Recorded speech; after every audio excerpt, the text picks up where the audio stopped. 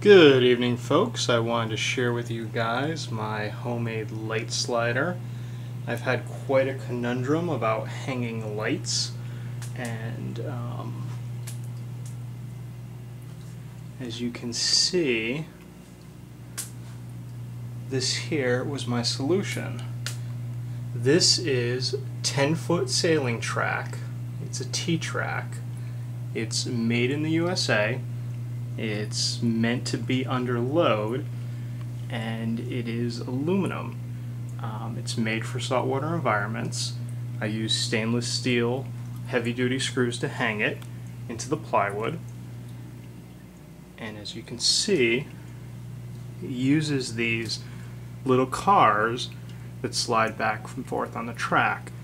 These are solid stainless steel, and they are meant to be under load. So basically I think the rating is something around 2,100 pounds.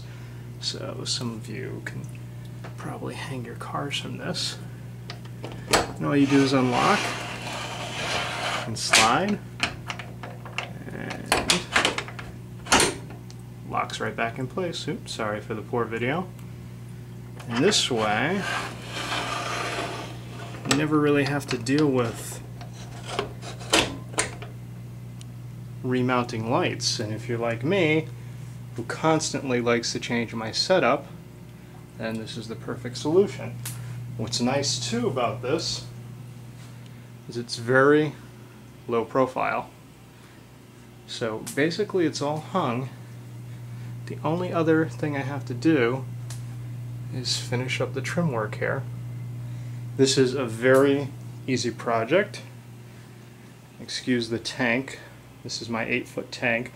By the way, this was a 10-foot track that I picked up at West Marine on clearance for $18.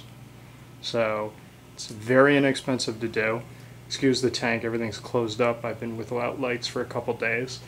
And this is basically a great solution for me because I can temporarily move the lights back and forth until I get my new lighting rig in.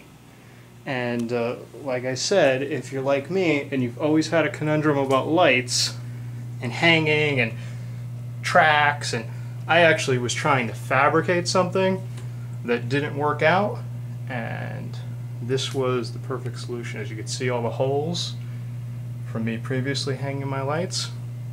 So there it is, folks. Just made a quick video. I really hope this helps someone else. And good luck and happy reefing.